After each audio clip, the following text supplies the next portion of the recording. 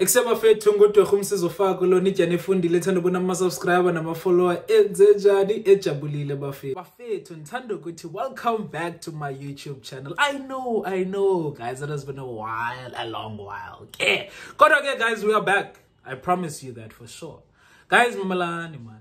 If you are new here and it's your first time seeing this face, never heard of a Ndifuna before, stick around, watch the entire video. You might be a subscriber now in the future. Alright guys, but if you are back, thank you so much. I appreciate you and I love you so much. Today's video, like all other videos, it's gonna be quite epic. We're gonna be talking about how to get a distinction in life sciences. What qualifies me, Ndifuna, to give you this advice? First of all, in my final results, I got a 92 for life science. Little did you know, Ugut, I've been getting a distinction in each and every term in that year. Because there's one thing or two that I know that is working. Let me share that advice with you. Stick around, man. Use it.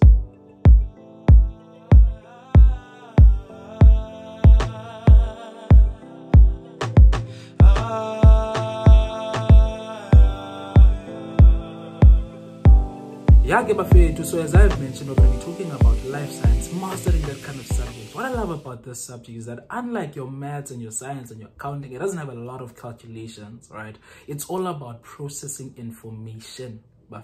So I'm going to be trying to teach you that skill, video. But how do we process information in an effective way in life science in order for us to actually do really good? But before we start, if you have TikTok and you do not follow me on TikTok, bombastic side eye, criminal offensive side eye. Number one, what is important in life sciences is that you're not just studying here. You're studying, number one, to understand, number two, to remember. So ask yourself that question every time you take a life science textbook. Do I understand what I'm doing? How will I remember what I'm doing? Those are the two most important questions. You do this by choosing an effective way that works for you to study. For example, there are people who are very visual. Those people, they like drawings, they like pictures, they like images, they like to see things. Sometimes they like mind maps to connect ideas. Understand what type of a learner you are, then choose a study method that works appropriately. So you could be doing tables, you could be just taking notes, the mind maps, the flashcards. As long as it does these two things, helps you understand, right? And helps you remember. What is important is you're not going to get it right every time, but it's a matter of trial and error until you find something. This thing sticks. It's like throwing a lot of things on the wall to see what really sticks and sticking with whatever sticks. And sometimes if you started early on, the better the chances of you getting better marks. But if you started later on, you still have a good chance of getting higher marks, but you just need to work a bit faster. Another important thing. Guys, don't underestimate this. Go to your teacher. Now, I did this with my life science teacher. I was like, teacher, for the term, what topics are you going to cover and in what order are you going to cover them? Then my teacher showed me, okay, I'm going to cover this and that and that, and in this order. What I do, I stay and study ahead. But it is the power of everything because it removes dependence from the teacher. Right? And it allows you to be independent with the information. While other students are still encountering it for the first time, when you're already maneuvering through the information, already packaging it. Oh, I understood it this way. Oh, no, it's actually this way. When the teacher teaches oh, let's move fast, Bafun, let's move fast. You're like, okay, it's fine. I've already covered it anyway. The teacher's like, I'm not going to pull through to class on this particular day. You're not worried because it's your opportunity to study and stay ahead. Guys, it is an exciting game to play catch up with the teacher. A teacher is catching up to you when I'm moving ahead. Teacher is catching up. Teacher covered 2 topics and now she found me. Mara, I have to move faster. So it's kind of that game that really helps you to stay ahead. By the end of the term, you've already covered every other topic while everyone is still panicking when you're done. You are done. Imagine. Another thing you want to do, Buffett, you do not want to overload yourself with a lot of information from different textbooks. Find out what textbook your school is using. Or ask your teacher what the best textbook for life science is, right? To understand these topics that you asked about, right? Once you understand what textbook is the best, get that textbook. Mediate on that textbook like a Bible. You can't go wrong. Then what you do, once you get the information on lockdown in this textbook, supplement with what? Guess what? Yes, you got it right. A past paper. If you mediate on a textbook in the past paper, that is the formula to success. Guys, there's nothing special about it. It's just a matter of doing these two things. Nah? Master the information from the textbook, master the information from the past paper. Done. Remind me, Gebafetu, in the comment section to ensure that I make a video on how to do a past paper. That is important. That is an etiquette. This thing is an art. Practicing past papers, you don't just jump on a past paper. It's an art, it's an etiquette, it's a skill. Now, I'm going to teach you that skill free of charge on my YouTube channel as long as you subscribe and you do the right thing, man. Like a video, share that thing. Yeah, boy? Another thing that you want to do, Gebafetu, is that when you learn, don't learn just for yourself, but learn to teach. And if you can, the best way possible is to actually put yourself in a situation where you can actually teach someone. Because when you're learning to teach, you're asking yourself the question, how can I understand this, not just for myself, but for someone else? It means that your mind is in the process of trying to break down the information so that even the person who has the least understanding of a life science can grasp something.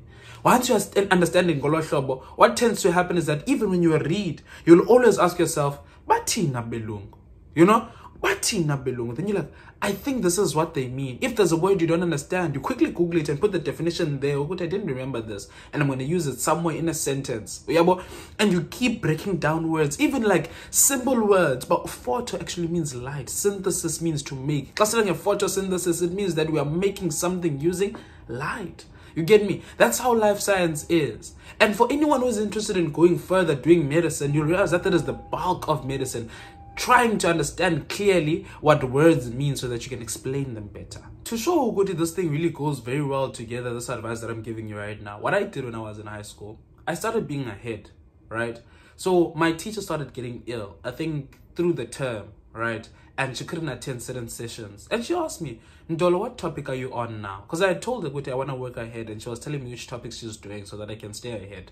Right now, I think I was about 2 topics ahead. And I was told, okay, I've already covered this and that. Right? And we were going to cover a plants section. Right? Then she was like, I think it was phototropism or something like that. Then she was like, do you mind teaching that to the class? And I was like, actually, that's how I've been learning. So I really don't mind, you know? And after that, she was like, okay, teach the class. Then I taught the class, Buffett. At first, I think there were only 2 people. Then when people started understanding, many more people joined until the whole class was there. And we're actually having a discussion about Damdizo. They were not calling me Damdizo back then, but okay, fine.